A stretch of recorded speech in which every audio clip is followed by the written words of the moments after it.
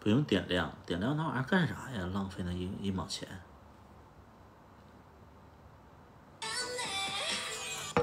怎么感觉年轻了？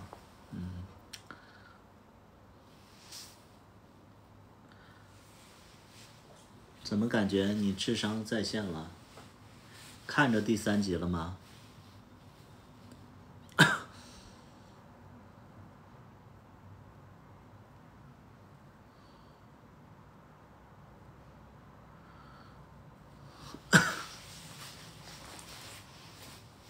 没有嘞，没有嘞。那你是什么情况？你是怎么了？你好，方圆。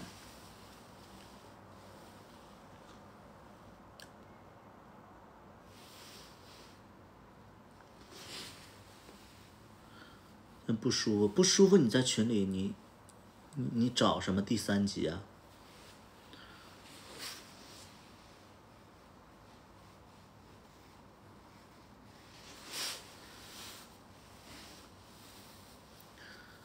画质也在线，画质不在线，画质那个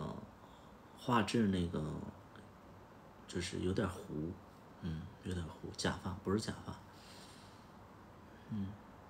画质有点糊，因为它那个我们没拍那个近景，所以就是截的图，截的那个画面，所以就是画质不太受影响了，有点糊掉了。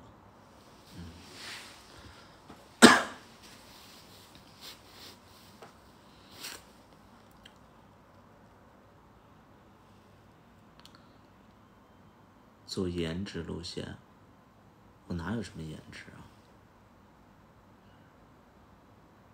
笑的时候很贴切，我平时笑就那样，应酬的时候会那样笑的。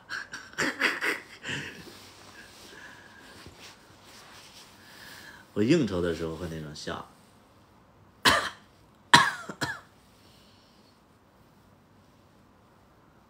对，假笑那个其实是假笑，就是你那样笑其实是假笑，对。哎呀，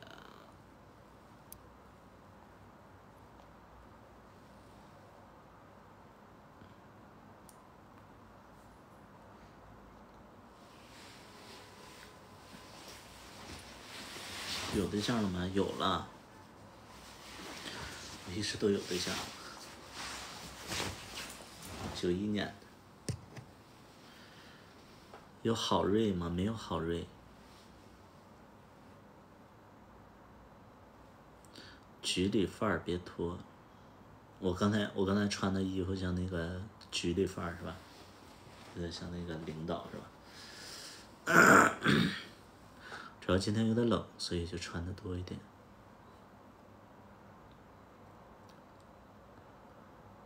局里局气。你怎么这么开心？没有开不开心啊？有多少新歌？有5、6首吧，5、6首。现在就是还有4分钟更新第2首，还有4分钟更新第2首。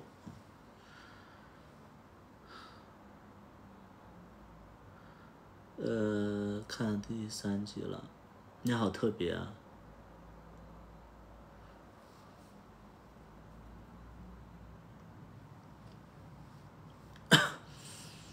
出来了，第3集出来了，消息又滞后了。第2首叫啥？第2首叫延伸啊，第2首叫延伸，瘦成这个样子。哦，这是我本来的样子。出来的男友挺帅的。礼貌是金主啊，金主男友肯定帅啊，对吧？你金主男友不帅的话，那我金主图什么？对不对？延伸，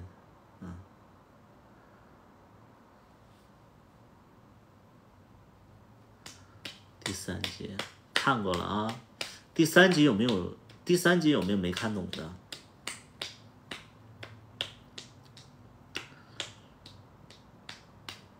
第3集有没有哪个点没看懂？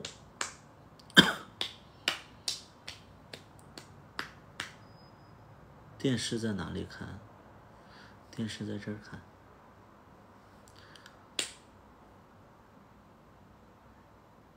罗小胖把那个车卖了，特别有感觉。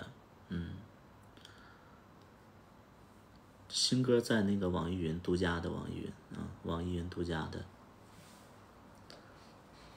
对，哔哩哔哩。第3集有没有没看懂的？谢峰有抖音吗？不知道哎，我不知道他有没有抖音。为啥李茂一直想收艾尔斯啊？是一个，就是他有2点啊。第一点，他是想搞死狸猫；第二点呢，他其实，本身艾尔斯其实就是狸猫的，只不过就是他跟狸猫就是闹掰了以后，他就想离开，但是其实这个店其实就是他的，他就是这有个情节吧。Jason 好像不太喜欢狸猫，因为这不能剧透，因为发生了一些事情。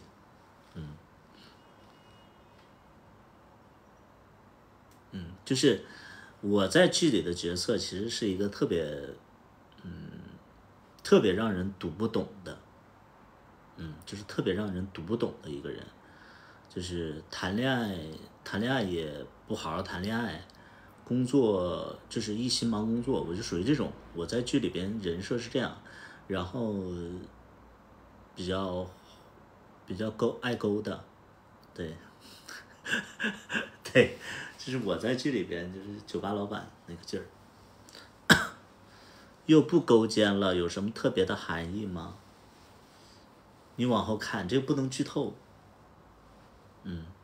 为什么罗勇把车卖了不生气？我不能剧透，这都是那个隐藏的剧情，就是我不能剧透。我在剧里是个特别坏的小老头，是的。特殊性和唯一性，什么特殊性和唯一性？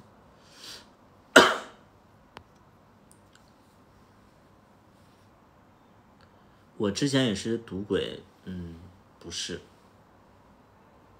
能不能别挂？不能，因为你看他那个，就是这一集说了说，我会影响他很多，是因为我死了。对，我死了。李总晚上你好，你好，一共几集？一共能有10多集，我没讲完，没讲完。有伏笔，是的，它其实是有伏笔的，这用心了，这是想突破吗？对吧？怎么数的？我常年喝酒，罗勇和李茂有感情戏吗？他们的感情戏有，是有的，现在上3集了，为什么会离婚还会赌博？这就是他为什么就是话少的缘故，这就是为什么他话比较少，因为他其实没有完完全全接触这个圈子。对，可不可以1周2更啊？有这个可能，但是前提是我得剪完。其实我为什么现在1周1更？因为我剪不完。对，因为我剪不完，我现在才剪到第4集，我还没剪完第4集呢。杀青要在大结局，没有，在中间就杀青了他。剪不完，太麻烦了，剪不完，完全剪不完。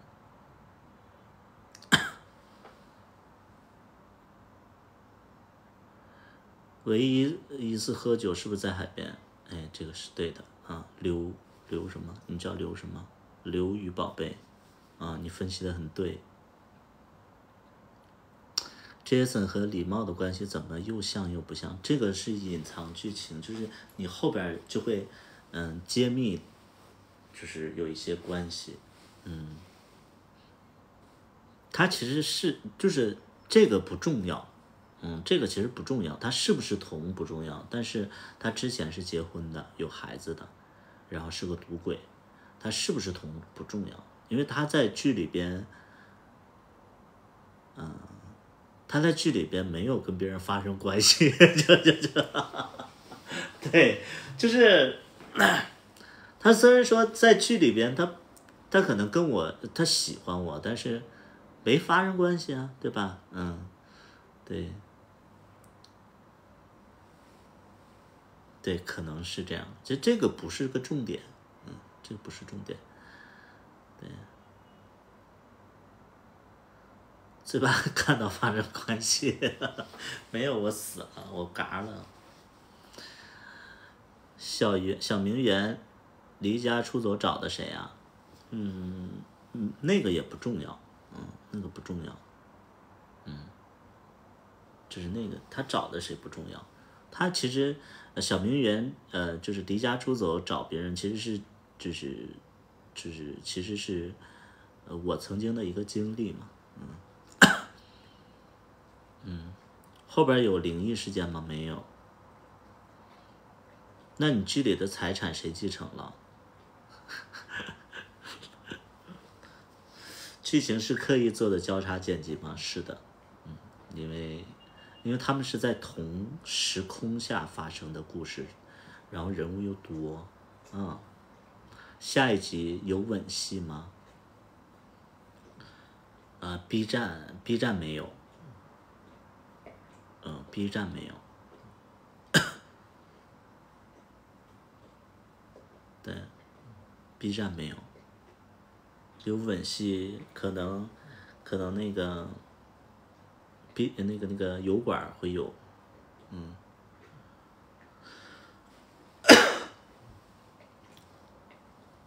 对，油管可以有那个他的吻戏，准备第几集嘎的？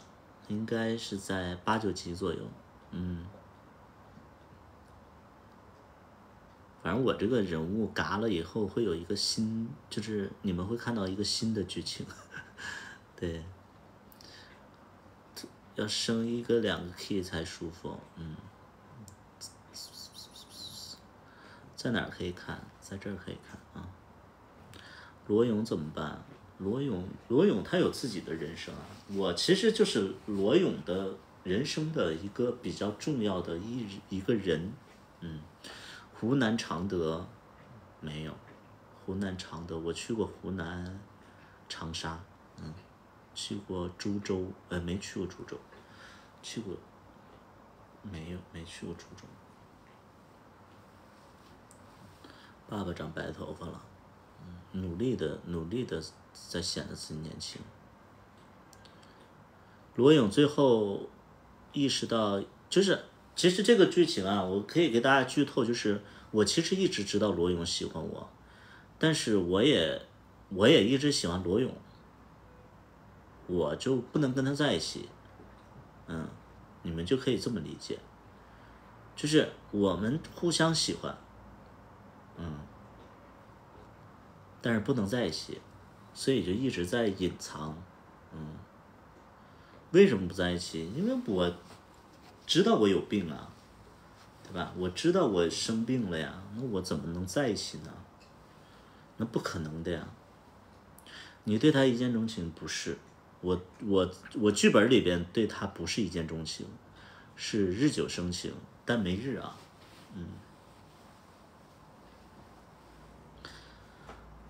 对啊，所以我知道啊，我知道他对我喜欢啊，对啊，所以就是他管我，我是认可的，对，就是你看剧里边他一直管我，我都说行啊，对啊，每日对，就是每日啊，我们没有，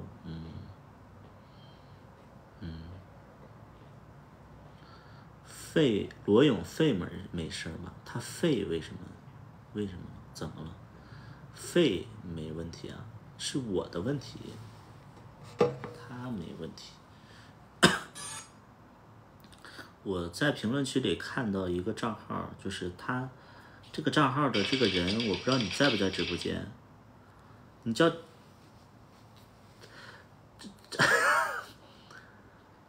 就这个人是福建的，然后他的网名4个字儿，然后有俩字儿我都不太认识，叫什么血阳什么血阳阳什么，就这个人啊，这个人你在不在直播间里？就是什么血什么阳，对，我就觉得他分析的很好。就你这位朋友你在直播间吗？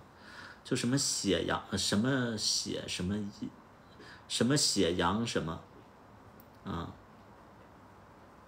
就是他分析的，就是真的很细。我是看到这个评论，我就觉得很欣慰，有人看懂了。这是第3集的评论，第3集的一个评论，就是分析的很好，就我会觉得很欣慰啊。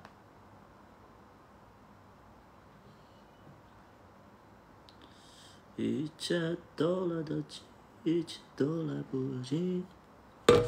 更新了，Jason 算什么 ？Jason， 我跟 Jason 的关系应该，是5、6年的一个关系了。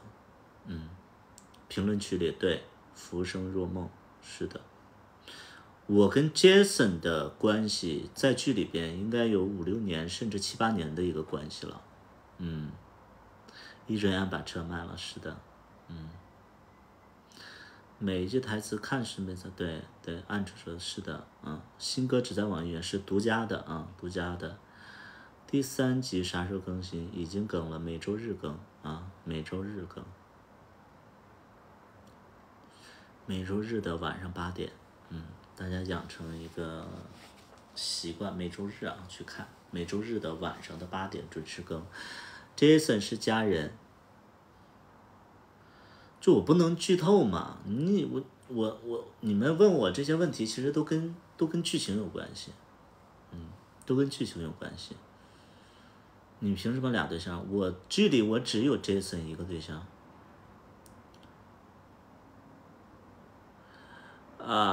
大纲是不是现在剧情跟之前的大纲已经有点不一样了？其实大致上是一样的，大致上是一样的。第3集的评论区没有啊？删了吗？在胡说八道什么？现在的人不多，稍微剧透一下。剧透什么？我不知道你想问什么。我跟 Jason 就是恋爱的，就是男朋友的关系啊。但是男朋友的关系其实，长期的男朋友的关系其实不像你们想的那样，就你们没谈过恋爱，包括没有谈过长期的恋爱，我怎么跟你们解释呢？对吧？你是花花公子，我不是花花公子，就相当于什么呢？就是皇上他心里肯定是他心里肯定是尊重和喜欢那个就是那个皇后的，对，但是他一定会有一个婉贵人，变成亲情了，也不是亲情，就是他正宫永远是正宫，对。新的什么 OST 已经更了0点更的，在网易云。相敬如宾，差不多，差不多。就是感情到了后面啊，其实不是你们想象那种。哎呀，你们都没被爱过，你们不懂的。Jason 有哭泣，我不是主角，所以他们没有表现很难过。对，我不是主角，所以就是没有时间表现他们难过，只有龙二难过了，只有龙二难过。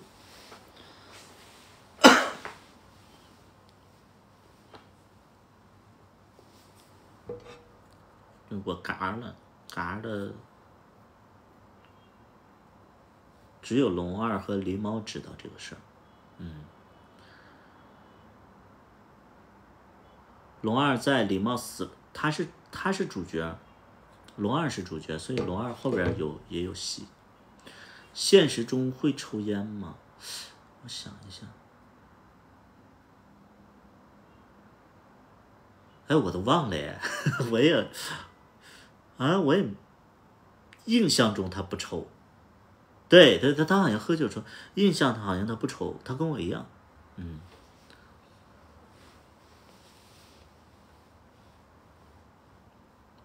忘记了。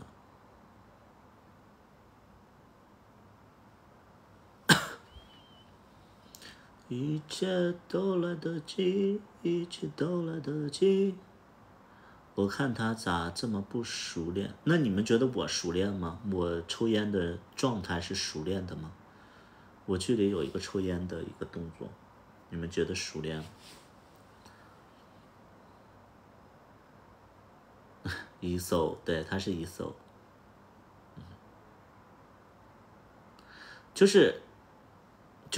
你们就可以理解，其实皇上一直都知道一搜，那个就是一直都尊重他，但是他不能为了喜欢的人就把他休了，因为权力越高的人，其实他越喜欢相对自己能掌控的东西，你们能懂不？就是你们能懂吧？就是一个有钱人和一个皇上，他们其实有一个共同的一个点，就是什么呢？他们其实就是希望自己的生活是自己在掌控，对，他们不能说就是见到一个他们就把他立为一个皇后那种，不可能，他们不可能为了一个新人他们就，对吧？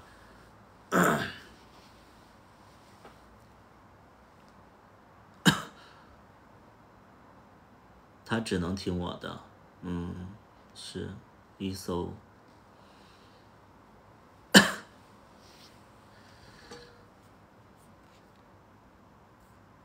对，其实我这个角色其实跟四大爷其实真的很像，就是我，可以给你介绍个对象吗？我不能坑别人吧？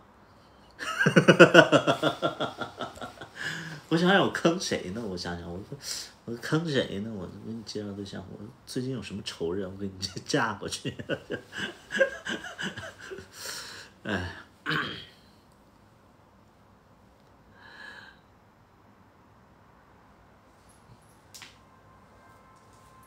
真的过分了。南大有机会吗？南大有机会吗？什么意思？有没有想过请司马光年来演？司马光年，他们还距离有点远，穿正装，我没有必要那么做作。我直播就很就是自己舒服怎么舒服怎么来。部分就是剧情介绍这个人物，是的啊。其实你看，虽然说就是罗勇是我的司机，但你看这个司机是可以跟我上酒桌上的，对，他可以跟我上酒桌。然后你们看狸猫对司机的一个态度也是说，哎，你喝点啊，是那个龙二就直接就拒绝了。所以这个司机在我的生活里边，其实他的位置其实是很高的，他就相当于那个年羹尧，朕的年羹尧，就那种感觉，就他不是个司机啊，他在我心里他不是个司机。苏培盛啊，苏培盛，对，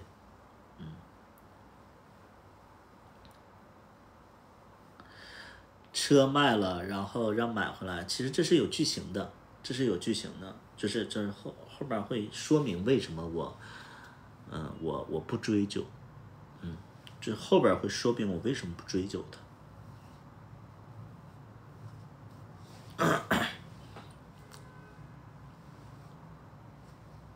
它是有说明。亨利都迷死龙二了，我曾经试过找台湾的朋友来演戏，台湾的朋友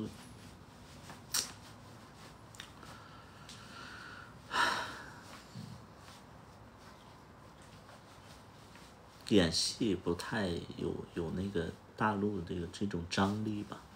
你也卖过车吗？没卖过。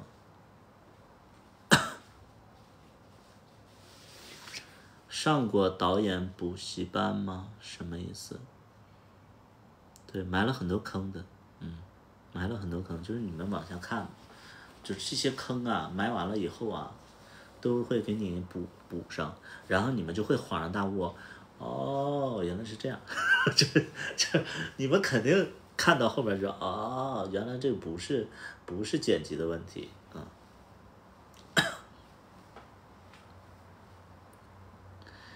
一切都来得及，一切都来不及。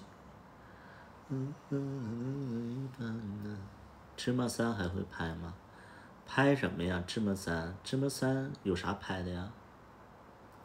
我们现在就拍茉莉，下一部应该也是茉莉。还想看周明磊，我这个年纪演周明磊，你们觉得 OK 吗？就是我这个年纪再演周明磊，你们会就串戏的。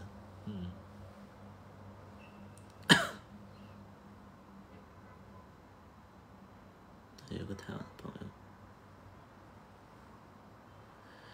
友，一切都来得及，一切都来不及。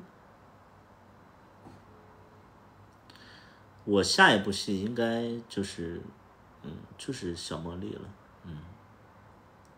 你不能不演哦。那我要演的话，我就是诈尸了。我第2季小茉莉我肯定不会上了。对，我拍他们就好了，他们的或者说拍个前传嘛，拍个前传就是讲我 Jason 的一个故事，对不对？我 Jason 前传也可以拍。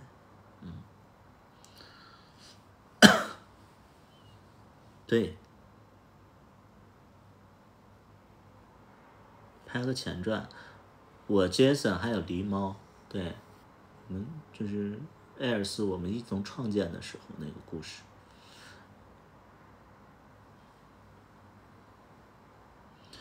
一切都来得及。对的，哎，对的，你们能看懂就行啊，你们能看懂，就是问路的男生其实就是王志远的对象，也就是下一集的那个主角啊，那就没有龙二了，也会有龙二。其实你还有更大的计划，或者你是故意，就是我这部戏我确实是嘎了，这部戏确实是嘎了，没有其他的隐藏。台湾来的，台湾的朋友你好。一切都来不及，一切都来得及。拍的成本是多少？50多万吧，50万左右。有，所以人都得伤心死吧。就是我这部戏，我虽然说是嘎了，我虽然说是嘎了，但是到最后都没表现我嘎。就就是最后的时候表明我嘎了，但是其实我没有我嘎的画面，就是没有。礼貌的双胞胎李明，这李明这个名也太土了吧，这是李明。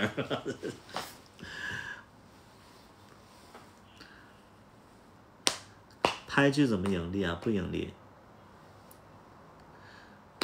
人走了店，一店穿3代啊。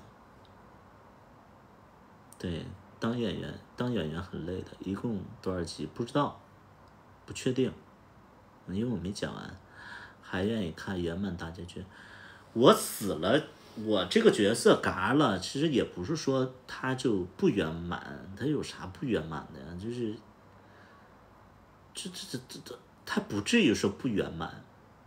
而且你们要知道是有第2部的，所以说这一部他肯定也会挖好坑。全员毕业。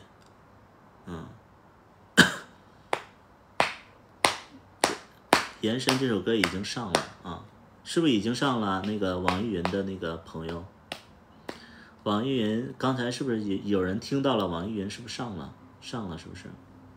上。我因为我都是提前那个，提前那个放。你俩都 B1了，其他的故事线其实还蛮精彩的。就这里，我觉得最好的结局其实是那个小嫖客。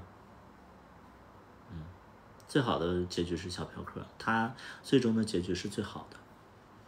然后再有呢，其实就是卡卡他俩，卡卡他俩就是也是好的，其他的都没表明，因为其他的都是坑。对，其他的都是坑，就是坑就是挖了坑以后，第二步再去填。对，所以大家看吧。就是我现在我挺喜欢这种拍摄的方式的，就是不断的挖坑，不断的填坑那种感觉。主播第3集多会儿更新啊？已经更了，每周日更新，每周日晚上8点。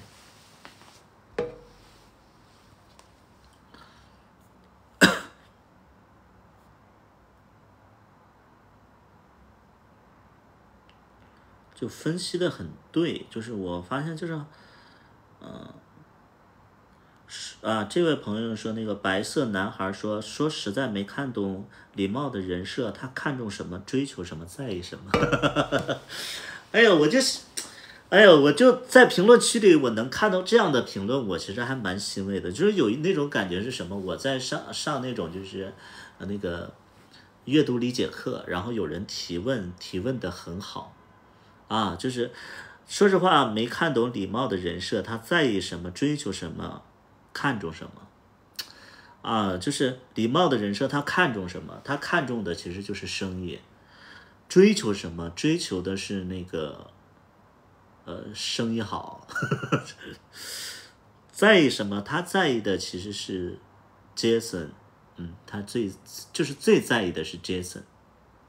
他在这部戏里边最在意的是 Jason。就是虽然说他跟龙二这个角色，他其实是互相喜欢的，但是他这部戏里最爱的其实就是如果说就按爱的程度来讲的话，他肯定是爱 Jason。对，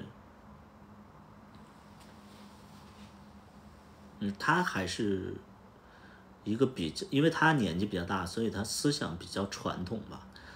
就是他还是有个正妻呀，对吧？就是你们能懂这种感觉不？就是40多岁的人，可能看待感情，他其实比较传统。对，他其实比较传统。对，毕竟是他就是认可的。对，日久生情了，是的。对，相当于阅读理解。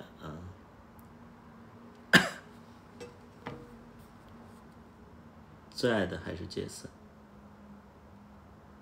我看看还有什么评论，就是你们的评论，我觉得你们提的越好，我觉得越喜欢啊。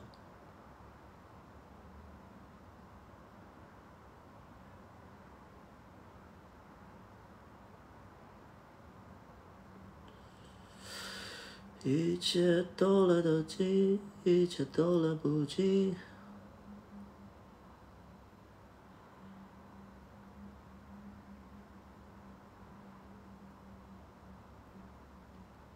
你看这个朋友评论说，现实中你敢给赌狗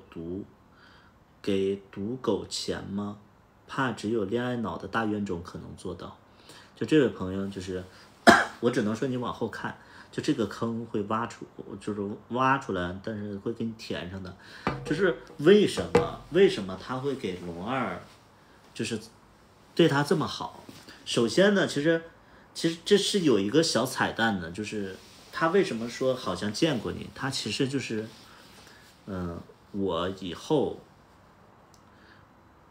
可能会拍的就是玄幻，就是拍的玄幻，就是其实，会有前世今生啊，对，他可能会有一个前世今生的，可能是以后填这个坑啊，但是这个得庞大的资金才能就是有一个前世今生，他其实对，不是前世今生嘛，他可能带着前世的记忆啊，这可能是第一点。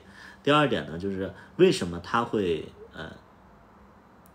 一再的去包容他，然后去正常的，如果说你卖了我的车的话，你是我的员工，你卖了我的车的话，直接就报警了，处理了啊。但是他为什么没报警？其实这就是有一个未来几集会出现的一个剧情，对。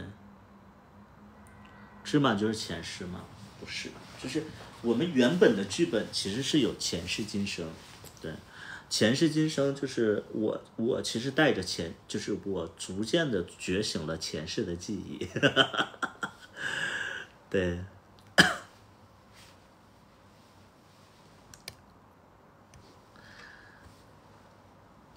对，就原本我们是要拍这段的，后来就资金有限，啊。周明磊的故事已经完结了，是的，大块头也有智慧那样，没看那个，但我知道这个影片，还要弄特效，就主要是特效不好弄嘛，横店没去成，是的，因为他就是要前世今生，他肯定要有特效嘛，对，就是费用没有那么大。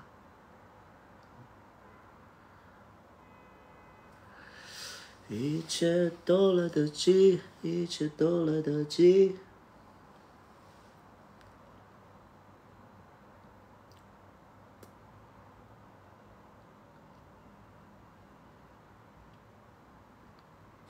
我看我更没更，我看我那个歌上没上。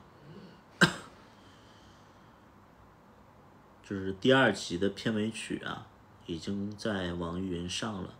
就是给大家说一下，就是这一部戏的所有的插曲啊、主题曲都会在网易云上播。网易云是那个独家啊，其他的平台暂时不会有，所以你们要听的话，就得在这个平台去听。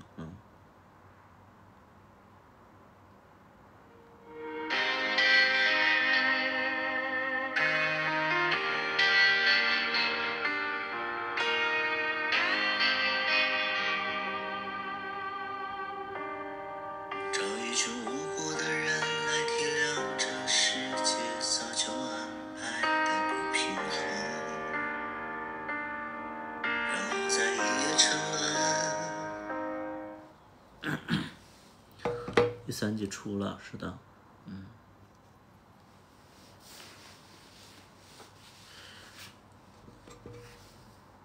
延伸这首歌的主旋律其实没有像那个你曾经来过那么有起伏嘛，但是其实这个歌词我还挺喜欢的，什么找一群无辜的人来体谅这世界早就安排的不平衡，就是找一群无辜的人，就是无辜的人，他是什么人？他是无辜的人，来干什么呀？来体谅什么呀？这世界早就安排的不平衡。哎，你就说这个词就是总有，就它的潜在的意思就是什么？总有一些大冤种，然后那个就是就吃点亏，对，他总有一些大冤种会吃点亏啊，然后一夜沉沦，就是有一群大冤种就是吃亏了，但是他要体谅的时候他会自我折磨的时候，然后他一夜沉沦就是买醉啊什么的东西啊，他就是表现这种状态啊。然后总有无知的人在找什么呀？找契合自己不安的灵魂啊，就是这个词，我觉得就是我写的还不错，总有一些无知的人在找什么呀？找契合自己不安的灵魂，就是你首先你不安，所以你在找的时候就显得你无知啊，就是你不要去找，然后想必要穷极一生，就是它其实是不可能的，或者说比较难的。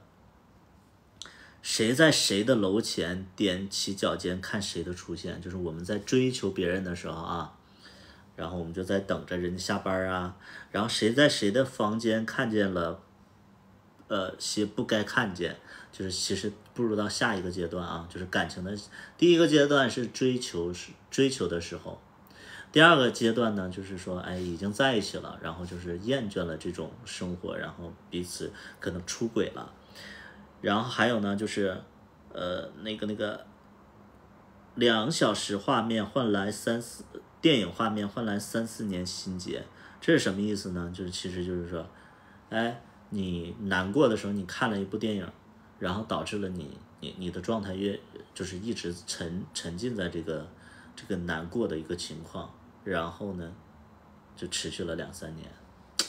哎呀，这个词写的真的是，就是为什么它叫延伸呢？那些看不到的延伸，偷偷吞噬我们的安稳。其实这首歌想表达就是延伸这个，就是延伸这首歌想表达的什么？你们能懂？延伸什么叫延伸？就是一个事情，一个点，你想把它延伸开来，就代表着就是那些不安的一些东西。延伸是什么意思？就是说，哎，我已经有1块钱了，但是我想有2块钱。啊，我有1块钱了，我想有2块钱，就是其实这是暗喻着就是感情里你过分的一些要求，那些看不到的延伸，就是我不说我在吞噬在贪食的一个状态，偷偷吞噬我们的安稳，就是你要的越多，其实你越不安稳，就是这段感情，就是你越要，你越贪婪，你越贪婪的话，你越抓不住，越想抓的，其实你越抓不住。啊，它其实就是一个，就延伸，其实就是那种，就是我们在感情里，就是越来越要的越来越多，就是不满足啊，蹬鼻子上脸那种状态啊。会上 QQ 音乐吗？不会上，就独家的啊，网易云独家。几号更新一直？我再说一遍啊，每周日晚上8点更新。啊，每周日晚上8点更新。大家记住了，每周日晚上8点。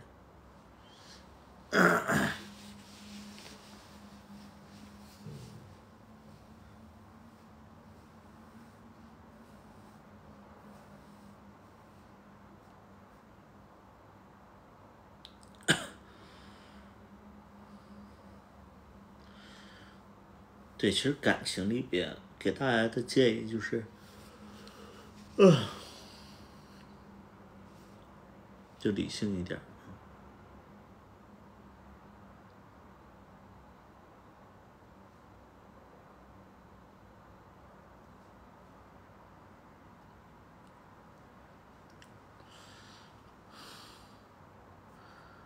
他今日给港币给罗勇，你是哪里人啊？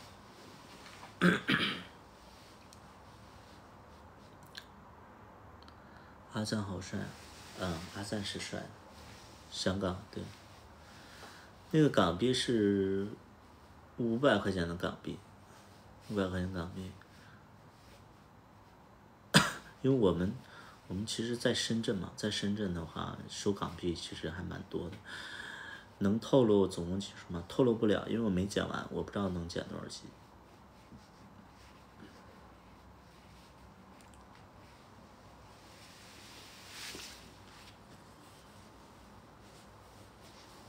没剪完。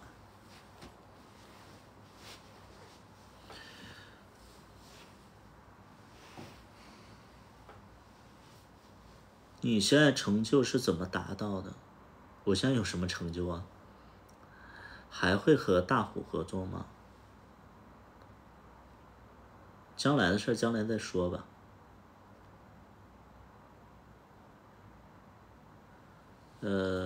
只求不断更就行了。是，你在我心中就是成功人士了。什么是成功人士？可能在我心里来讲的话，我其实还对自己还不是特别满意。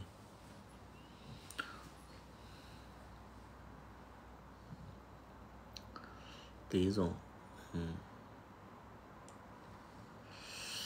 已经很优秀了。哎呀，凑个事儿吧。虽然好多贷款没还。我现在如果说就是我把所有贷款还完，我觉得还挺难的，要慢慢去还。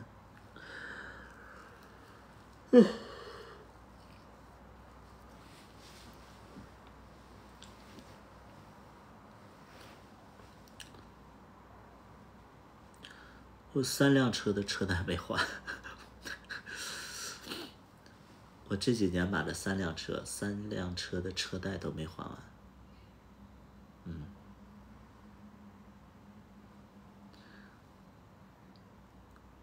黑百里，黑我干嘛呀？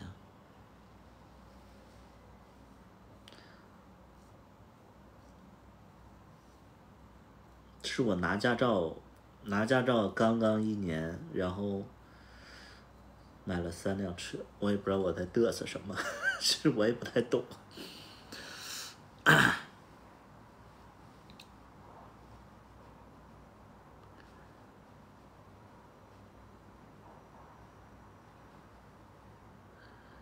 我觉得你达到也不容易，有啥不容易？出门靠朋友嘛。咱们下一段感情，咱们就是你别看我这段感情我找个小孩，我下一段感情我找个老头儿，找个金主，找个金主，我一下我就能就是把自己的就是这个贷款全还完，对不对？咱们找老头儿，对，咱们找老头儿啊。哪里有金主？找吗？咱们找。带你啊。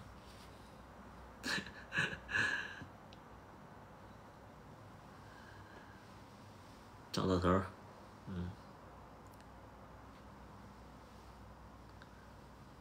都去土豆酒吧找老头儿，我酒吧没有老头儿。我酒吧隔壁有老头儿。艺术成分很高。艺术成分很高，还好吧？我还很怕，就是我剪出来，大家会觉得说装什么啊？抄袭王家卫《繁花》。就是我第1集的时候，有人就在那么骂我说：“哎，抄袭人《繁花》。”对，我说我们拍的时候也没有《繁花》呀，就是谁知道就赶上《繁花》出来了。对，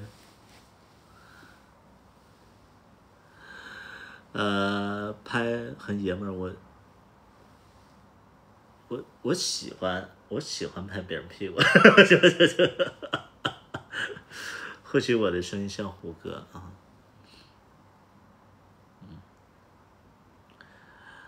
我平时我就喜欢拍屁股，所以就是拍戏的时候很自然的就拍了，其实是剧本上没有的。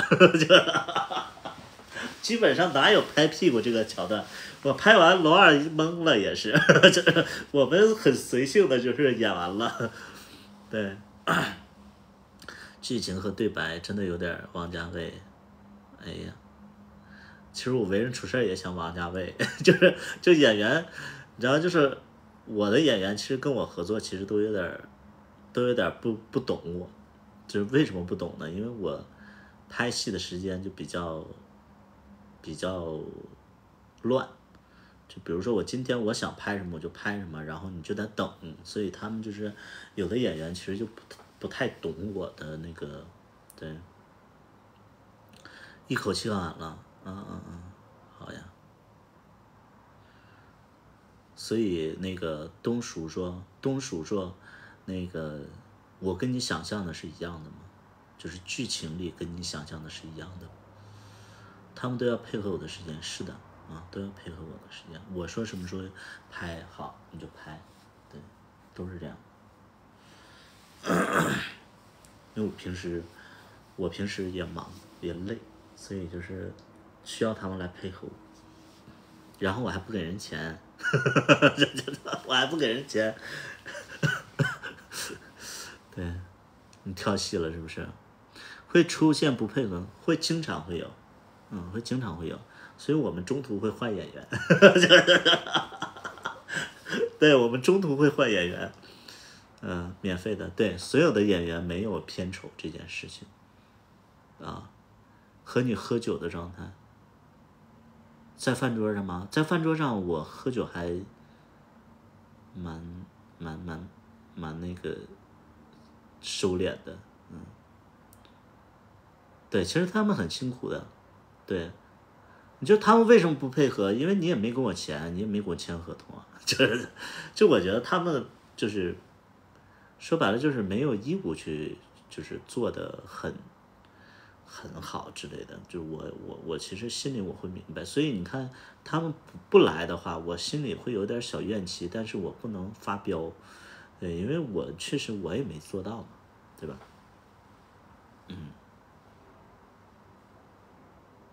对，就我会有小发飙，我会不满意啊之类的，你知道就是你像我为什么不让那个卡卡来录音呢？因为卡卡要录音的话，他来回机票啊、酒店啊，他来回一趟他得5000块钱，特别费钱嘛。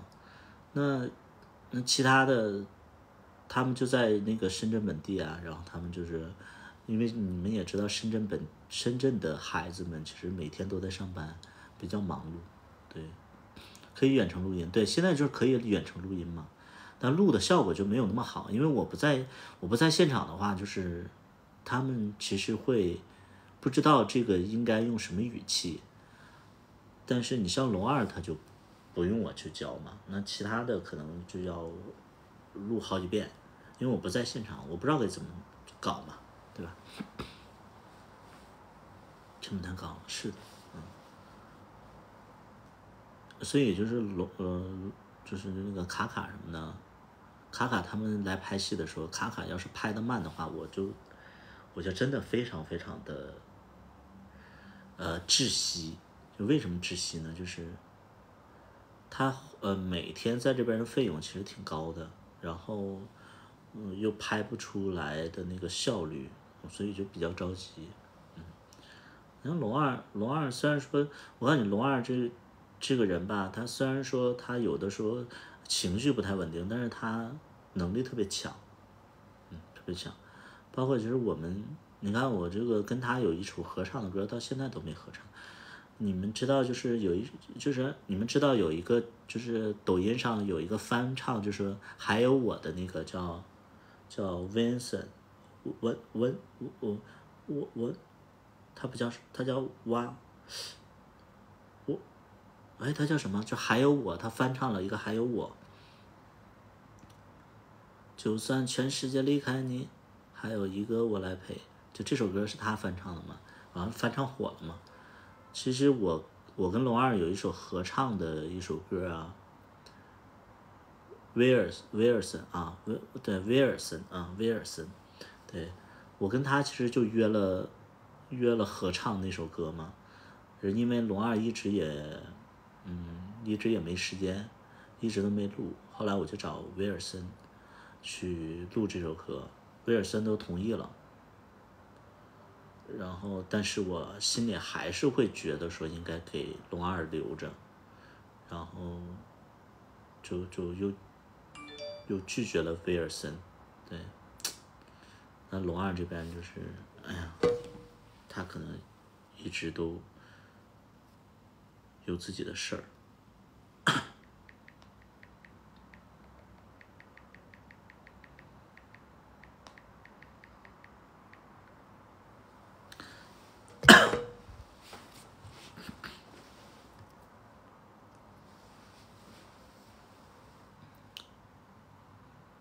老紧张了，他就是那个性格，我现在我都，你知道，我对他我已经就是有一点点就适应了，对，我就已经完全适应他了，就是这怎么办呢？这宠着呗，这我能怎么办？对，宠着呗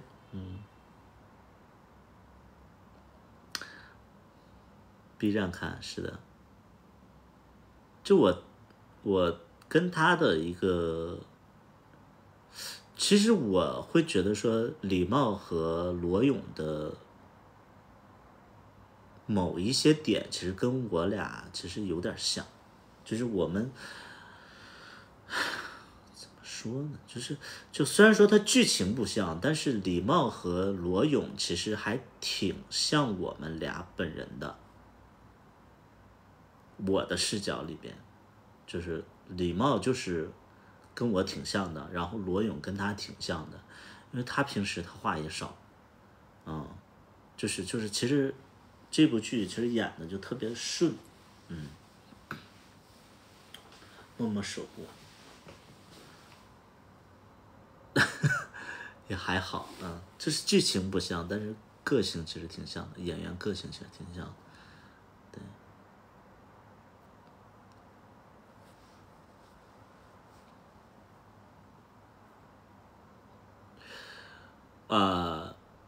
你们知道就是你们看了那个什么吗？你们看了那个就是热辣滚烫了吗？就是有多少人看过热辣滚烫？有多少人看了热辣滚烫？看了请扣一，热辣滚烫请扣一，来看热辣滚烫的请扣一，来我看看有多少人看了热辣滚烫请扣一，看过热辣滚烫的扣个一来。就是热辣滚烫啊，其实他想表达的一个什么东西啊？他其实那些胖子的人为什么他们懒？为什么他们什么都不愿意做？其实他们想表达的一点是什么？就是我不是真的懒，是我觉得我做了反而做错了，所以他们就什么都不愿意去，抢别人风头，然后不愿意去伸那个头。其实我觉得龙二某些心里他也是这么想的，就是龙二其实为什么他平时就是比较，话少啊，内向啊，我觉得正是因为他觉得说，不要去表达。他其实很多的情况下，他就是在意别人的看法。他跟我不一样，就是我其实某些方面，我除了对自己的长相和身材不太自信，但其实在生活里边，我是一个比较自信的一个人。我一直都觉得我好像，精神层面上比别人要，丰富的很多，所以我会愿意去表达自己的观点。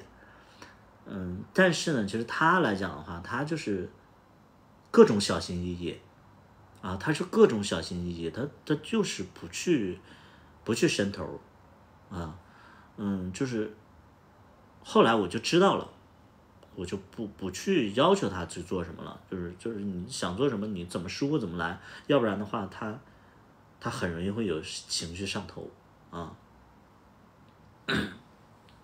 哀人通病。就是跟龙二去接触啊，交朋友啊，你就得去随着他的节奏，但随着他的节奏的同时，你还要给他一些鼓励，就是龙二就是属于那种，就是演完一场戏我就说，哎，我不是说啊，你们看着啊，你看龙二表达的就是准，你就这样我都不用再导了，哎，这就是一个好的一个演员。首先你看得懂剧本，你了解这场戏是讲什么，龙二就非常不错啊！大家掌声鼓励，我们永远是这样。我就说，哎，这场戏过了，就那什么，就永远是这样啊！就其实我会觉得说，我说这么多呀，可能会对其他演员会有很大的一些压力，但是我知道龙二是需要这些东西的。不错，哎，真挺好的，就那种，对，他就是你要，就是他而且我觉得他需要的点，我理解的他的点，他需要就是说他在这个整个的这个剧组里边，他是会被看重的，他是会被看重的，他会觉得说自己可能在这个场合里边他是比较优秀的，所以他会很越来越放松，越来越自在，他不喜欢别人就是质疑他、批评他。那好，那我们就给足足的鼓励。这么会演的咋样？这会儿演的咋样？进步了吗？整体来讲是进步的，整体来讲是进步的，就是比芝麻系列要进步30%左右，30%其实进步已经很大了，就是保守估计它进步了30%，就是这部戏它其实每次跟我拍戏，他其实比较折磨吧，因为他演的东西其实就是我都不太满意，但是这部戏呢还行，我没有怎么去过多的去要求他，因为我觉得他演的虽然说没有那么100%精准，但是能演个我的要求的90%以上了。对，新剧什么时候开播呀？大年30，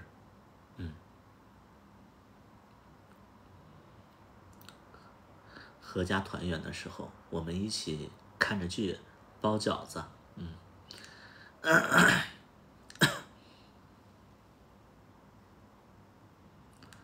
每周日啊，每周日晚上8点。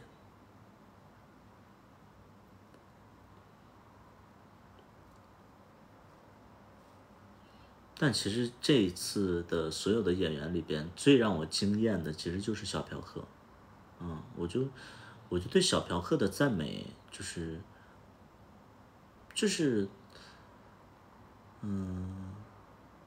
小嫖客是一个很自觉的一个人啊，然后演戏就是他给我很大的意外，因为他之前拍那些小段子，我觉得什么玩意儿，我都很怕他，因为他之前拍的小段子就是节奏都不对。他来我剧组以后，我就发现，哎，演的真不错，对，他演的真不错，所以就是其实这一部戏，你要说有一个绝对的主角，一定是小凯这个角色，但是后来我会觉得这个小凯这个角色有点太抢戏了，我就给他删除了一些戏份，因为他戏份太多了，后来我给他删了30%左右。对，他戏太多了，因为这个角色他就是好多好多戏份，他跟好多好多人都有关系。一切都来得及，一切都来不及。被导演打压了，就是因为他的戏份太多了，咋应聘演员不需要。不需要演员，我们演员都是那个睡上来的，飞驰人生不好看，飞驰人生不好看，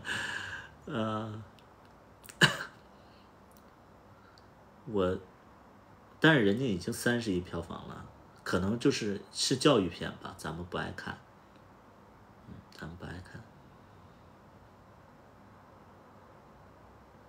就教育片，其实我也觉得，教育片我就还好吧，但是我必须得看，因为是身边的朋友公司拍的，没办法，那就看。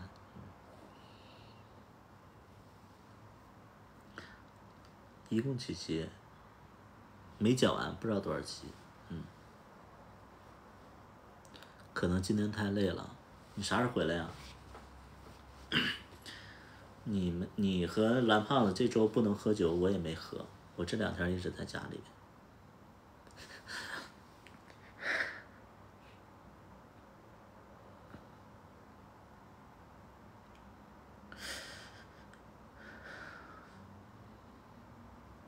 其实我会觉得说，身边的朋友还是你俩比较让我挂念，对。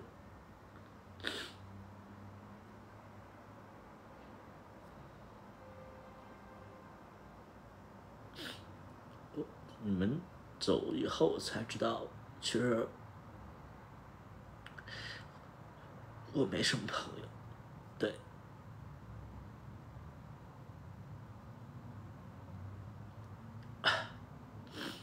毕竟能得罪的都得罪完了，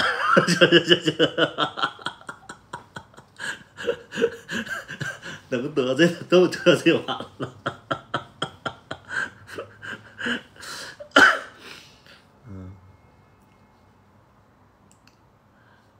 切都来得及，一切都来不及。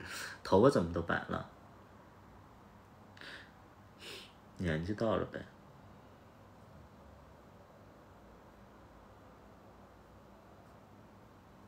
刚刚以为咋的了？一看就是新粉儿，都不了解我。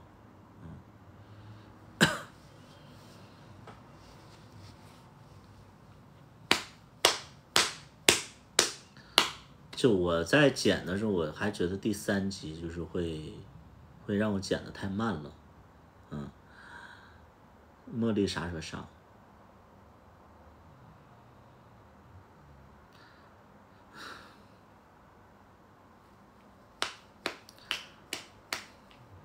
谢谢财宝，不用刷这礼物，不用刷这礼物，你刷这点礼物都不够我一天赔钱赔的。哎呀，刷那点礼物干啥呀？我每天赔的都比你这多。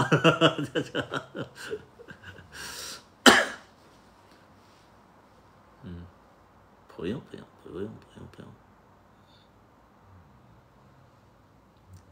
大年30。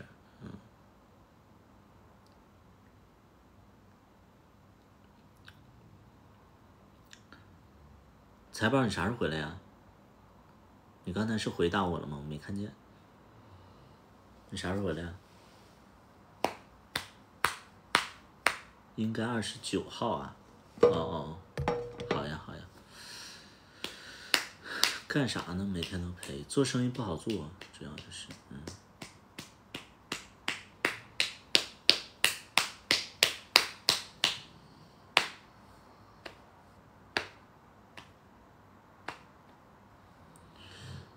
就我会发现你们其实 get 不到我的那个喜剧的点，就是你们没有，就是我就觉得就是评论区里边只有一个人能 get 到我的点，就是那个评论就是说什么，他就在分析嘛，他就在分析那些点啊，然后我觉得他分析的很对，就是我俩一直在那块就是有事没事就在那个互呛嘛，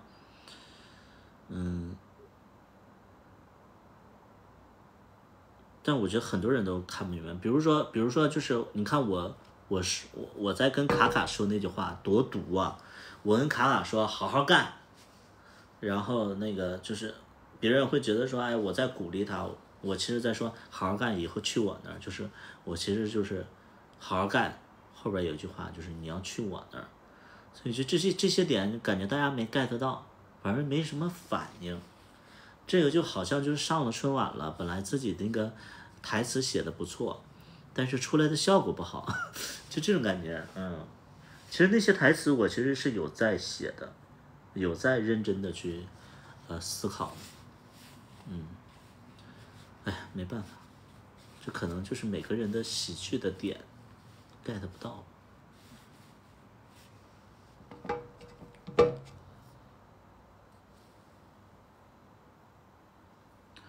一切都来得及，一切都来不及。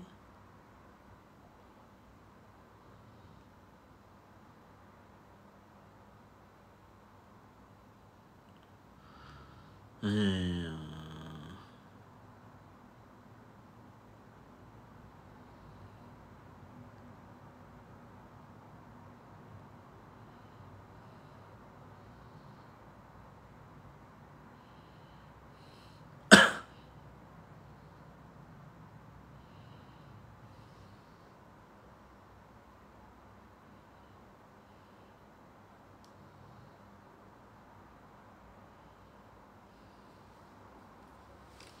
哦，对了，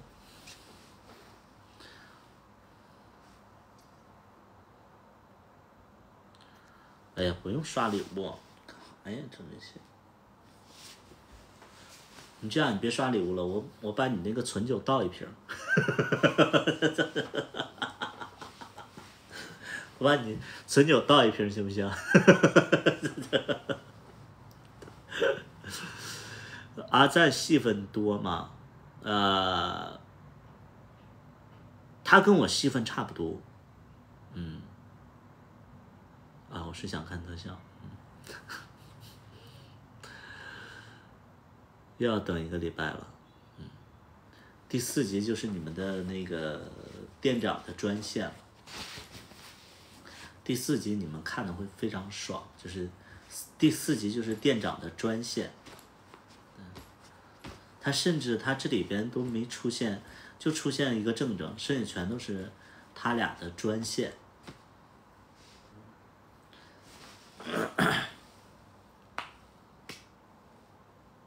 会有龙二礼貌的专场吗？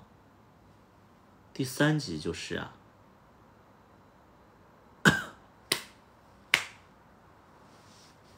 第3集不算吗？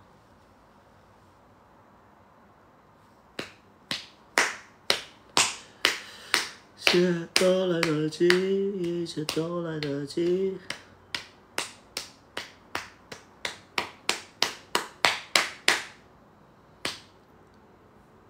光看抽烟了，是的，就这部戏抽烟喝酒特别多，就是你们会看，就是等我挂了之后啊，等我这个角色挂了之后，你们会看到酒吧的剧情会增多了啊，因为我在的时候，其实酒吧的，就是酒吧的那个状态啊，就是因为酒吧那个状态其实是我一家独大。等我挂了之后，就是这几家酒吧就开始就是3国鼎立，就那种感觉啊。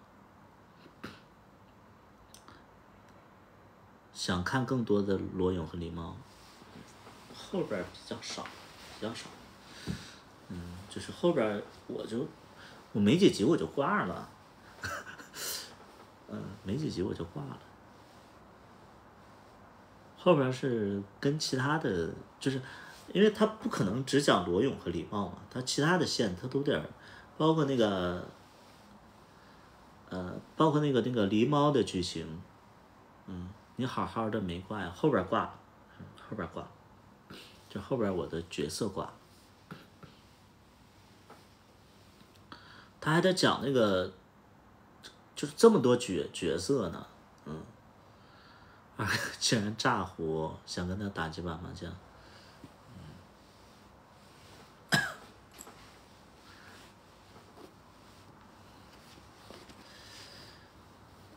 没有罗勇，有罗勇没有我，就是罗勇还在，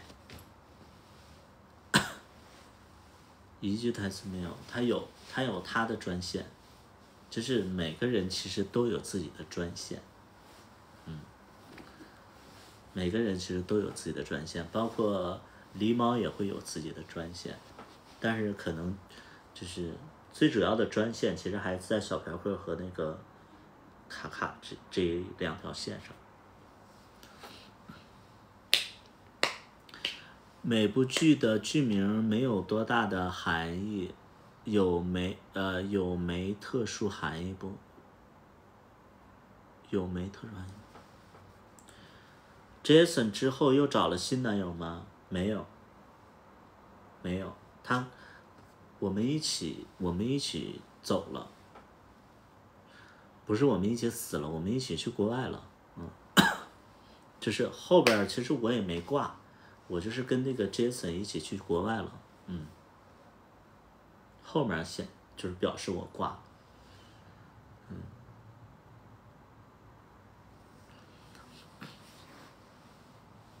就我其实这部戏最爱的就是 Jason， 对，他虽然说跟那个罗勇他是有很深的感情，但最爱的还是 Jason， 对，你们会看到，就是其实这是一个很现实的一个东西，我不可能，就是因为我这个角色他比较花嘛，那我在剧里边我跟好多人都暧昧过，然后跟很多人都有吻戏，我在这里边还跟一个小孩吻在一起，然后，对，这都是后边的剧情，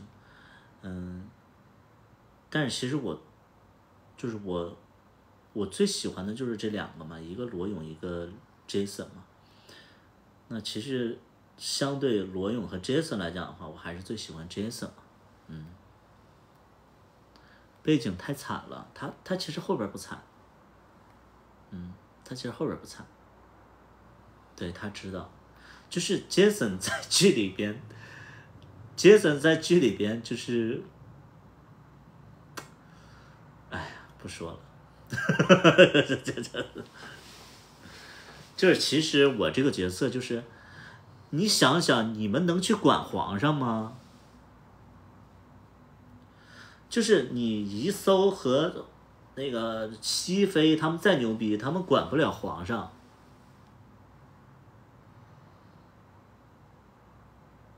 能懂不？就是皇上是最大的，他们就是怎么管皇上，皇上想干嘛干嘛，想那个服用那个大力丸，他就服用大力丸；想跟那个康常在和那个嫔妃在那块玩就在那玩。你管皇上干什么呀？对不对？对，对，他们是无可奈何，一搜，他只要能保住那个后位就行，啊。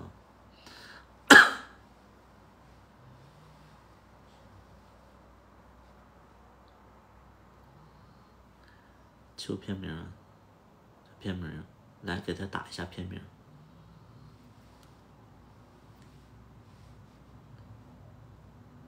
因为我在这个剧里边，我其实就是属于最大的、最有钱的，对，就是酒吧行业又是最牛逼的。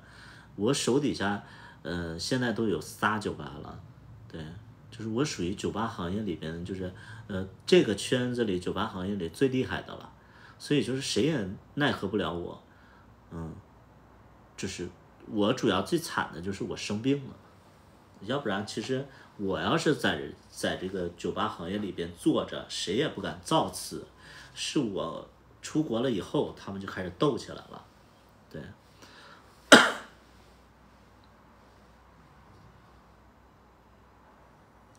这些开播跟片名的，就是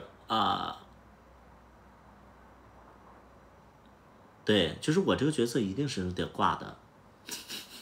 就我走了之后，大家就开始斗起来了，要不然没办法嘛，对吧？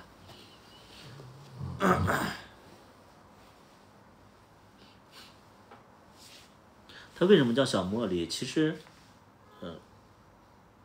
就是里边还有一个道具，就是我放一个预告片的时候有一个道具，是一个吊坠儿，那个吊坠里边有一个茉莉的一个，就是那个吊坠里边是有一个茉莉植物，它是一个茉莉的一个植物在里边啊。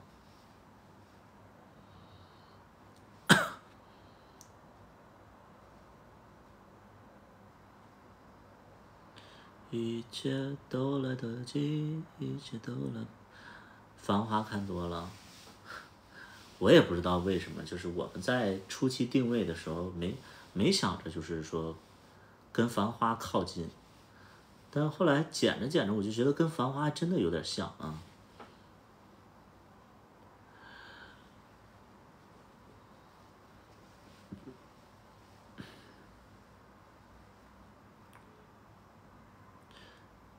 对，又剪出来，是的，那个吊坠其实是本来想批量生产的，就是割一波韭菜。但我一想，这个不太好，我就没上。对，割一波韭菜不好。人人都有这个吊坠，但也没啥特点了。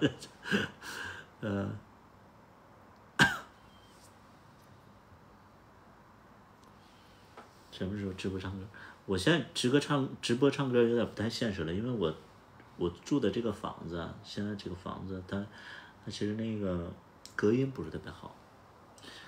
后期这些人都能关联起，是的啊，前期就是在把这些人都给推出来。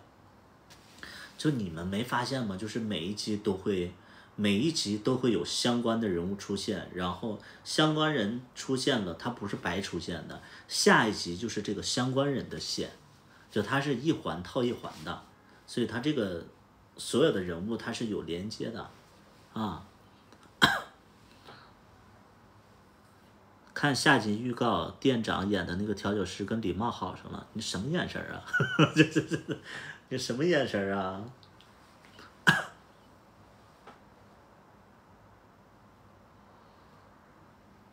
跟礼貌对象好上了？没有啊，跟谁都没好上。这什么眼神啊？那个，对，把问路的推出来了。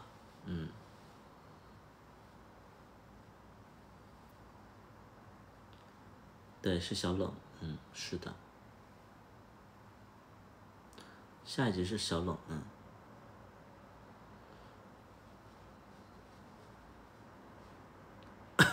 冷少，是的，冷少。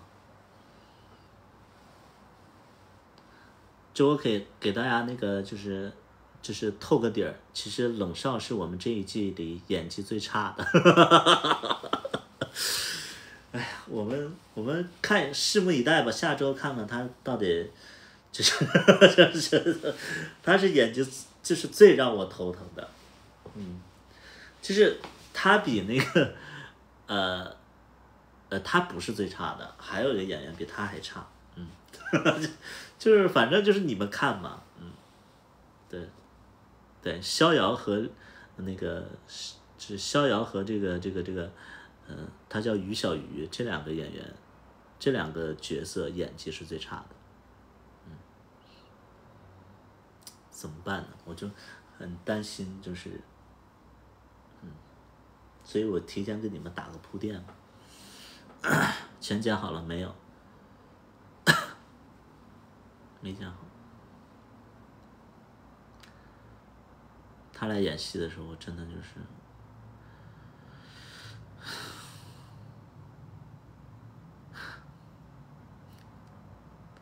让我们拭目以待吧。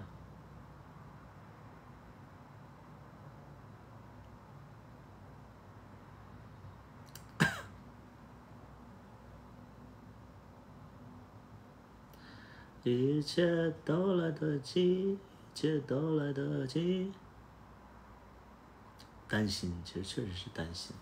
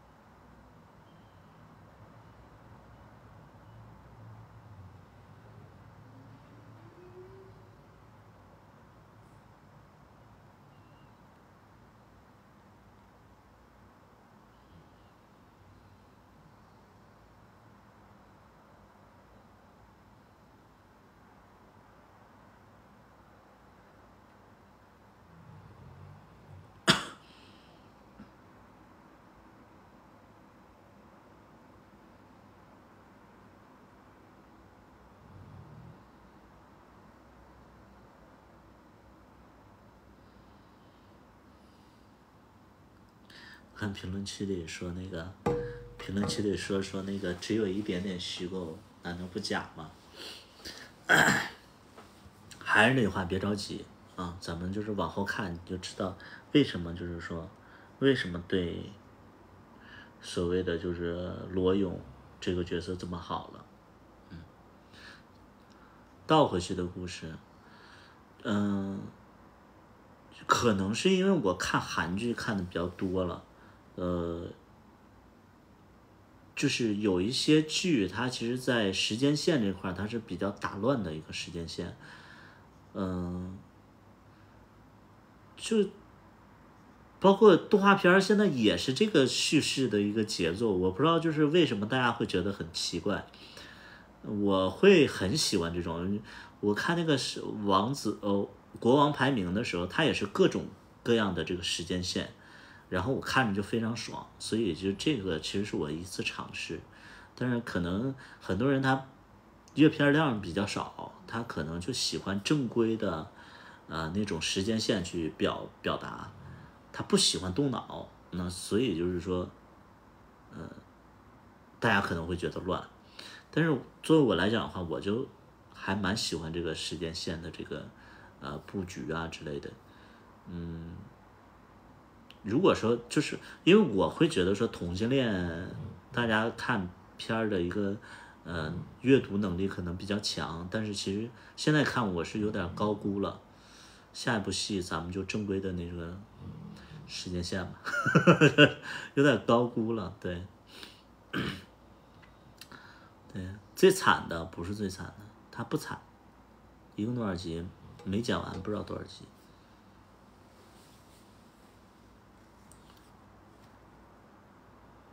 这很多的，哎呀，这很多的电视剧啊，都是那种剪辑方式，对，大家可能就不适应吧。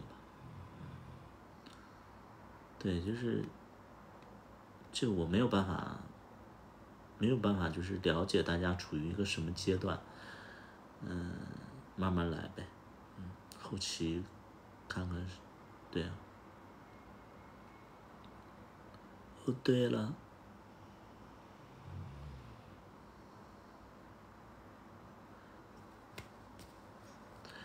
，50节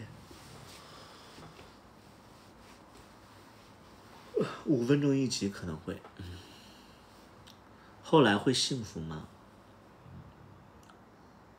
这一部没有，这一部没有，这一部好像没有太幸福吧？对，这一部应该没有，可能下一部吧。这一季结束的时候会给他挖一个坑，所以在下一步去给他填上，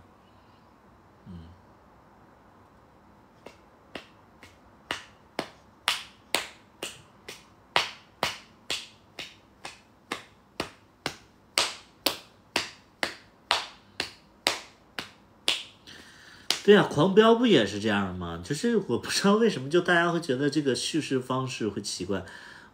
我刚开始看那个狂飙的时候也是这样啊，就现在的剧不都是这样吗？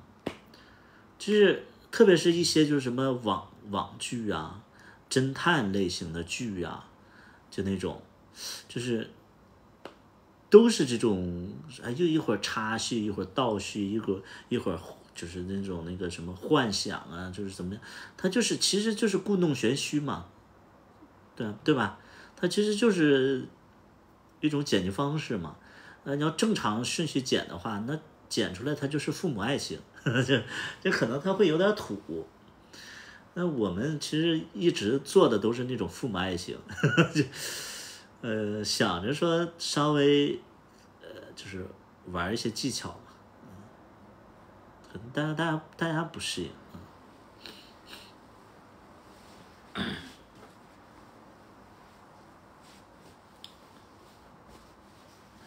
一切都来得及，一切都来不及。那如果说它是正常的时间线的话，那一开始就是我跟狸猫啊，对吧？如果说你按照时间线来讲的话，一开始可能就是6年前，6年前的时间线就是我跟狸猫，然后创立酒吧，然后后来那个杰森，然后在罗勇，然后在这帮人就是慢慢出现。我觉得这样叙事方式就不好玩嘛。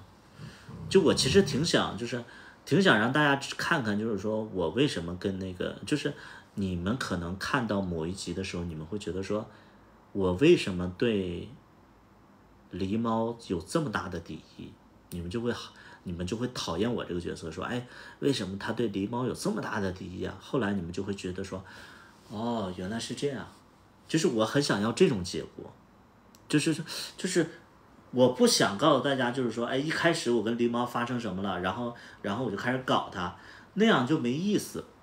我希望的就是说，你们不知道什么情况下就觉得我这个人咄咄逼人，然后就一直在弄狸猫，但是后来你们会发现啊，是该弄它，就是有这种效果，就是你要是按正常的时间线，它怎么可能会有那种感觉呢？对不对？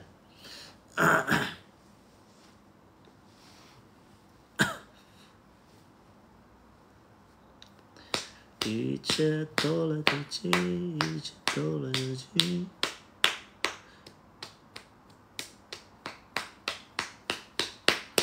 如果先遇到罗勇，那会跟罗勇在一起吗？会，会的。就是，礼貌这个人，其实他没有把感情看得特别重，就因为他是一个商人，他每天他其实就是在想着各种各样的，就是他有各种各样的方式在经营酒吧，在工作，后期你们可以看到他3个酒吧，然后他用的招式也没有那么高级，对，他就是没有把感情看得特别重要，在他的意识里边，其实就是有一个固定的人就可以了，然后他能拿得出手，然后又是比较喜欢的，剩下因为他也不强求一些东西，所以他就会在生活上比较随意，就生活上他比较随意的一个人，感情上比较随意的人。他觉得他有一个就是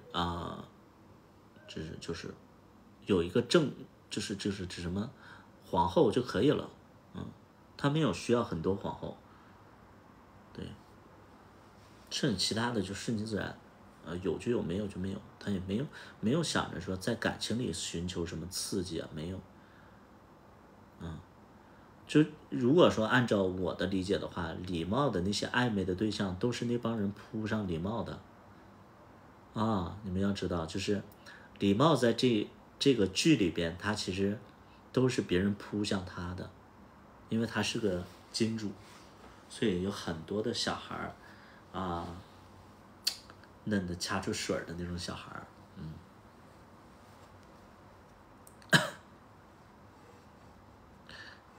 是喜欢礼貌还是喜欢金主啊？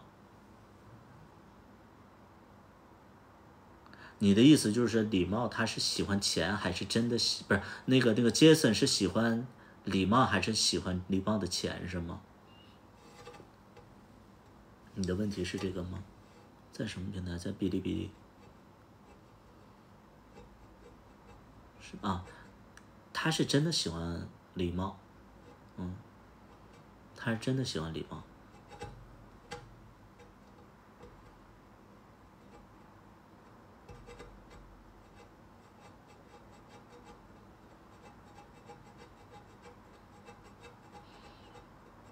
就是这个剧，它其实很多的情况，它跟你们想的不太一样，就是它结局也是瞬息万变，就它很会搞事情的，就是它有很多隐藏的线，然后一开始你们会觉得很奇怪，后来你们会发现原来这条线其实早就表达过了，但是谁也没往那儿想。它属于这种，它就属于那种，它会给很多的可能性所以说就是看这个剧的时候，你要像读剧本杀一样，至少他喜欢礼貌的前后，至少他是喜欢礼貌的前后。你说 Jason 还是罗勇啊？你说 Jason 还是罗勇啊？他们刚才说的是 Jason， 你说的应该是罗勇吧？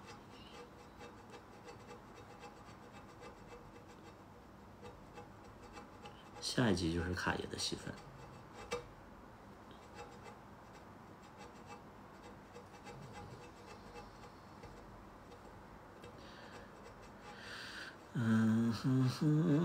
爷爷你好啊，熬夜身体不好呀，谢谢孙子啊。互联网里边有儿子有孙子，我也算是在这里，就是儿女满天下了啊。上哪能看到完整版？看不了完整版，你们能看到的就是这个版，因为你其他的你看不了。小狗，你困了？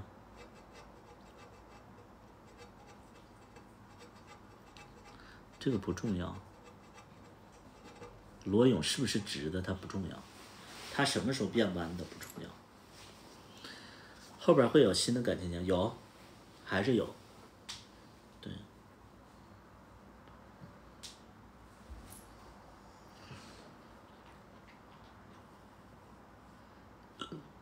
下架了？什么下架了？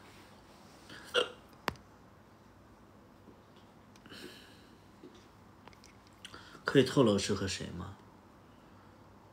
他没有特别主线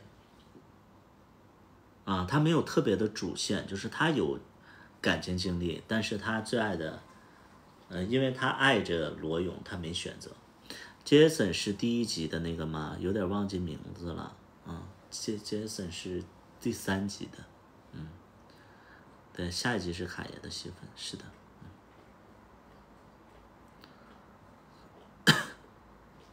Jason 是第3集出现的，是礼貌的正牌的男朋友。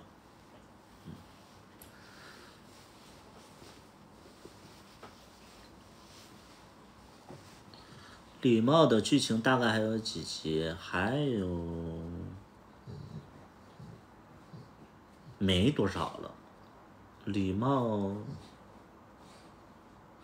反正能有个3、4集，但是它不是完整的一集，就是后边的剧情，就是你们现在看到的是每一集都会有一个人的就是都是某一个人的主线，等到所有的角色都出来之后，那其实就是没有谁的主线了，都是每一集里边穿插着好多人的剧情，他就是所有人都交代清楚他的身份、他的角色、他的就是那个关系的时候，后期就是大家就拧在一起了啊，所以就是没有所谓的就是罗勇还有李茂还有几集没有，就是都是剪在一起了，他就是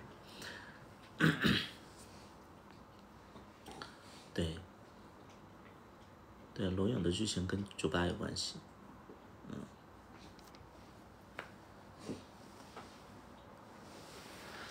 他就是讲酒吧的事儿，他后边全是酒吧的事儿。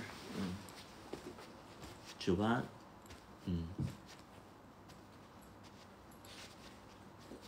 没看懂，因为他这是后边会那个解释这个事儿，就我要给你们解释了，那你们后边就没啥意思了。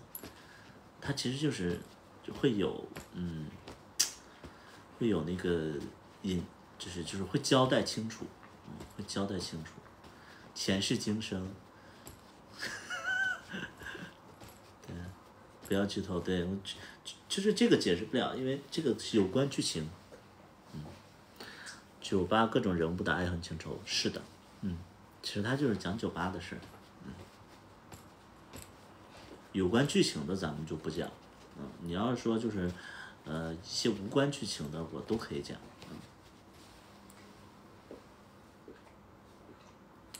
埋伏笔，是的，你要讲了就没意思了。后边我觉得就是再讲起，就是后边我觉得就是罗勇和李茂的剧情里边有2个点会比较炸裂，就是第一点呢，就是罗勇和李茂和狸猫为什么会闹掰，这是第一个炸裂的点，就是第一个炸裂的点就是李茂和狸猫为什么会闹掰，这是第一点。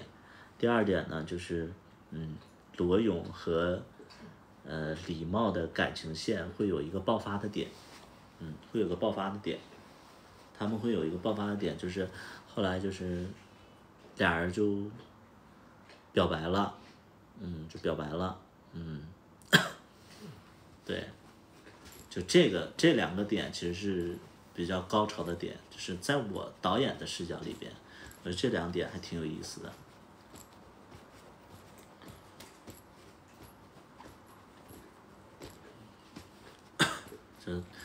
就是因为罗勇和李茂他俩在一起的那个状态，就是我喜欢你，你喜欢我，我知道你喜欢我，我也知道你对我很好，但是谁也没有往前说，也没有往前走一步，后来终于就说了，但是呢，就是哎，好像又不是那个状态，就其实他是很抓心挠肝的一个状态啊。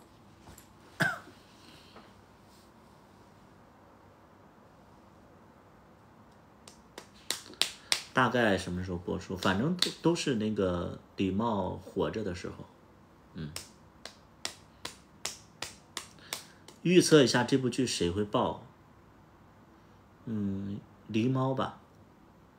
我觉得狸猫其实现在来讲的话，应该是最新的一个点。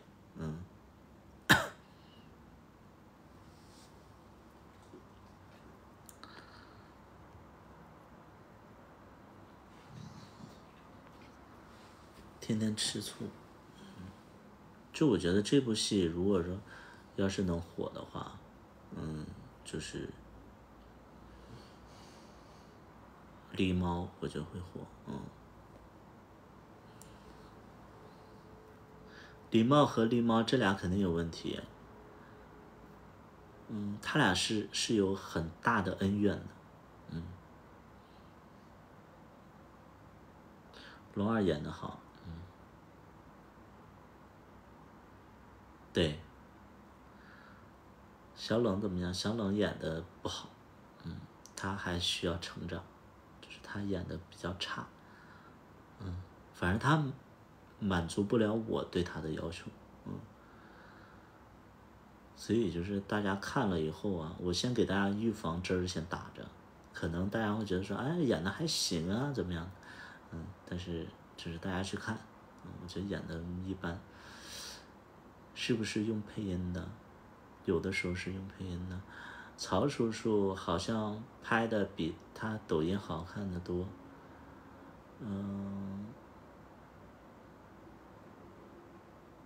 他其实是因为什么呢？就是曹叔叔那个人，因为他曾经是我的员工，曹叔叔曾经是我的助理，他在剧里边也演的是我的助理。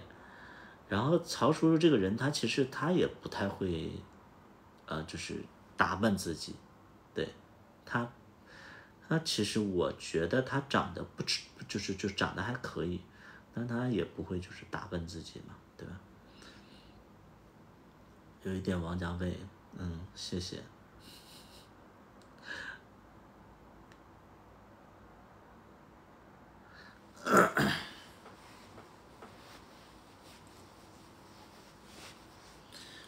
就现实生活当中就有很多人其实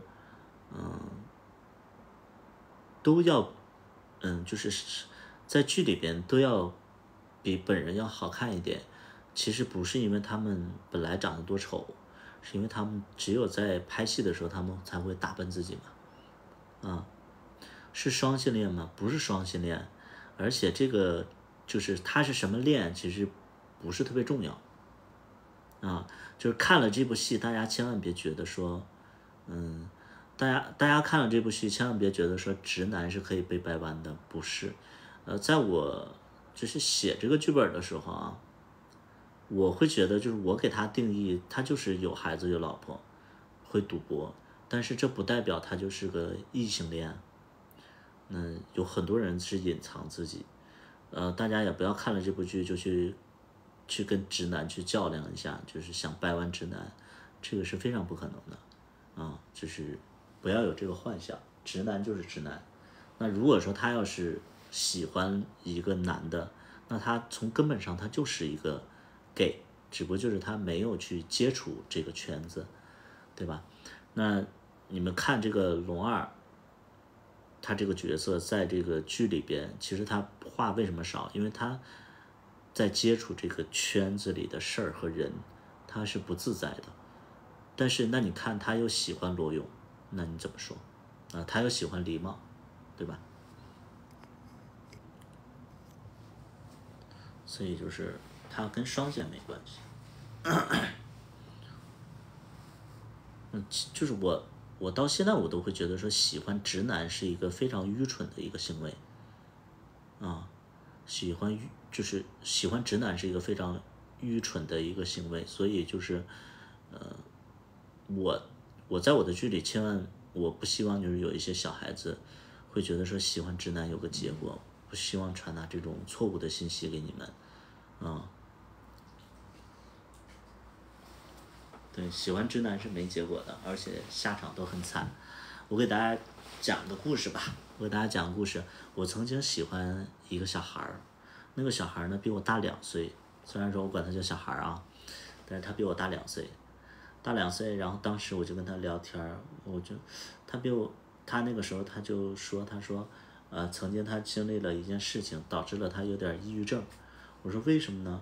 他说他在高1的时候，高2的时候还是高1的时候忘了，反正他就在高中的时候，他就跟一个直男的同学玩的比较近，他跟直男同学玩的比较近，然后后来呢，那个直男同学对他也很好，然后俩人呢就他就会觉得说他也是。对，我喜欢那个小孩，也就觉得说他那个同学也是，所以他才接受了他的好，而且跟他就是盖一床被子啊之类的，就是怎么样，他就觉得他是。后来呢，他有一天，他就鼓起勇气跟这个直男去告白了，跟他这个同学告白了。结果这个同学就是知道了以后，然后就没说什么，反正也没给什么回复。第2天，这个我喜欢那个人在上学的时候，全班都在议论这个事情。就是我喜欢的这个人跟他喜欢的那个同学告白了，他那个同学就把这个事儿告诉全班人了。然后后来甚至这个事儿吧，就惊动了老师，老师呢就非常的非常的气愤，把那个就是我喜欢的那个人的家长叫到学校了。就说你家孩子是同性恋，然后为了不影响其他人，你家孩子要休学，就让那个就我喜欢那个小孩就不让他上课了，就让他回家，或者说转学。然后我喜欢的那个人的家长也是说那为什么要转学呢？这个事儿也没这么大吧，对吧？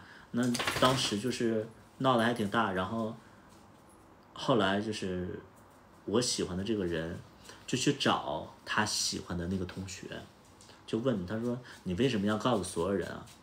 然后他喜欢的那个同学就说你自己就是那意思，你自己犯贱我告诉别人怎么了？你不就是喜欢男的吗？你变态之类的。就是他喜欢的他那个同学就这么说他，就这样，所以就是他就不上学了呀，对，他就不上学了。这个事儿告诉我们，其实就是直男就是直男，直男就是直男。哪儿能看到？这儿能看到。这有字啊，错觉就是错觉，对，直男就是直男你要跟人当哥们儿，什么事儿都没有，但你要说什么你喜欢他，他一定会觉得恶心。你想想，你就有些人他就不能明白，就是说为什么直男接受不了那个 gay 呢？你想想，让你去接受一个女的，你能接受吗？你就玩的特别好的一个就是女同学，然后你跟她是闺蜜，然后她突然就说，哎，那个咱俩结婚吧，你今天晚上能那个我吗？你能接受吗？一个女的跟你说，你能接受吗？你能因为她是你的同学，或者说跟你玩的挺好，你就答应她这个要求吗？不可能啊！就很多人，你换位思考你就知道，对吧？哎，擦的眼屎，哎呀妈，这狗，你这狗啊，你这小狗真买。有前世的因素吗？没有。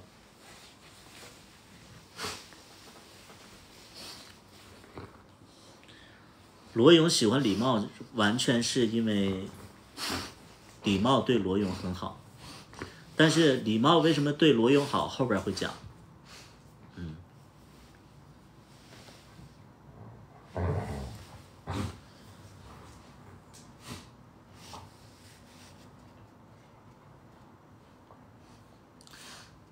他其实就是他都会有原因啊。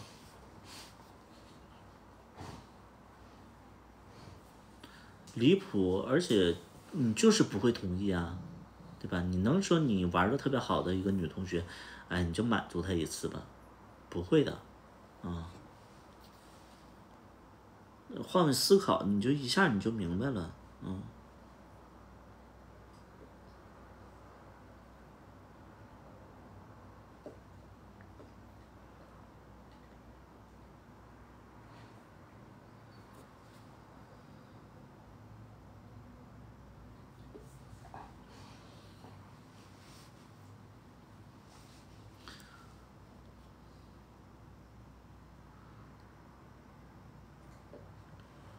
这我心啊。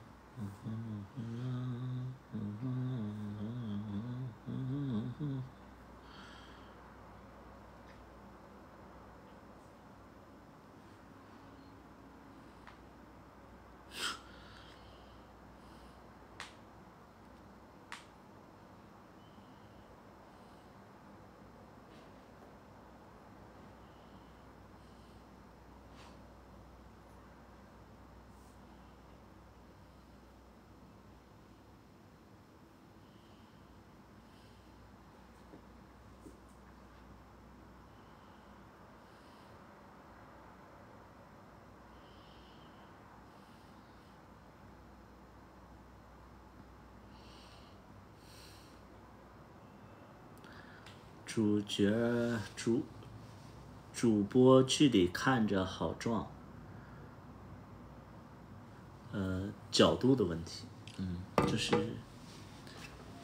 对角度的问题，而且发型也有关系，你这剃了平头，可能就显得人胖一些。行了，我不播了，大家早点休息吧。